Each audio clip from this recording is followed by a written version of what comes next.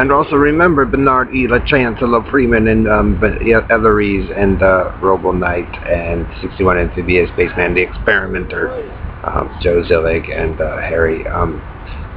It might not have been for Disney, but they might have made those for families because to keep them from getting sick and other people getting sick. It wasn't about being spoiled. You guys just made up a story. So Carney, Bernard, and Perlita, you want to be careful, Dave, because when you guys cracked that open and laid out your Carney Red in Colorado or here or whatever you guys did, screwing with those children and those men and their families, you guys opened a holy can of shit war and sickness that you can't deal with, which would make more sense because you know, if that stuff was made, it was actually by people who knew how the planet operated, how it changed in seasons. And so a group of you saw that and dismantled it. Okay? So I could not, and I won't believe that Joe or Harry or Bernard or you, Ellery, or Perlita, or DJ Dave, or the 61 Amphibious Baseman Experimenter, Robo Knight would be the leaders of the Earth. Wait, just how you behave. Same with you, Red Randy Gordon. You guys just got jealous and see, you didn't understand those children, and the children at the time didn't understand it either because they didn't know, and certain families don't want them to know to prevent stuff like this, but you guys got to meddle with it. So Bernard, like I said, Indian Joe, it would have to come straight in Western Karen. It would seem to me that, like you that you did it on purpose multiple times, Bernard.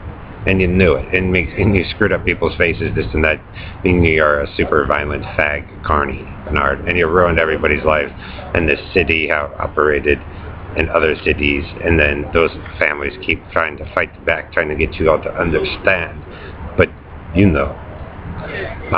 So Bernard Legend, you probably screwed up the Olympics stuff, the Indie Racer stuff, who else would that, or the Magic Kingdom, Disneyland, or some other thing. So it's probably Spaniard or Jew, and you guys keep trying to copy to create it, and you're not supposed to. So Greg Faust and some of those families, maybe even Jay Beswick and Ron Miller, figured that out, and that was their only way to prove that you guys were stealing their children and their stuff. So, Joe. Or stolen Rainbow Joe, so you guys start arguments to grab this stuff. So Dave, yes, some of you were in those people's houses plucking stuff from their heads or their bodies, or you know. And that would make sense that Joe and the Small Fry Runt and Jonestown just sit there and pluck, and Elton Hills. So Joe and your Carney, I'm not too in agreement with what you do. You do it on purpose, country and western, Joe. It's just, like I said, you guys force Carney and country and western on people, and it don't work. So, have fun with your mess. But Harry, you screwed up everybody's shit for football and baseball. Fairmount Faggot Whispering Joe, and you guys make up your shit, and that's when people die. It doesn't help blaming somebody who did nothing wrong, or the children ain't gonna understand, and that's why you gotta target the children, because you're winners. Sure. Now we know where bed bugs come from. Jamaica Street, Pickens Street, and nosy fathers, and that's why you women don't want to sleep around. Because then those guys get in your business, and then get into your husband's business, and then the children's business if it's not theirs.